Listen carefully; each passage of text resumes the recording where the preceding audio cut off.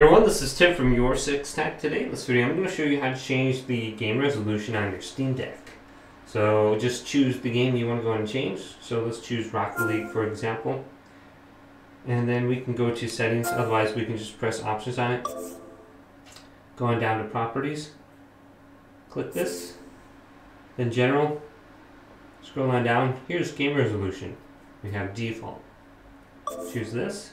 And then you can select your resolution. Now the Steam Deck I think is only limited to 1280 times 800, but if you have it connected to like a TV or a monitor, well, you should be able to bump that up to whatever that display is. So if you have 4K monitor or a TV that you have this connected to, because you got the dock, we'll just bump it up right there.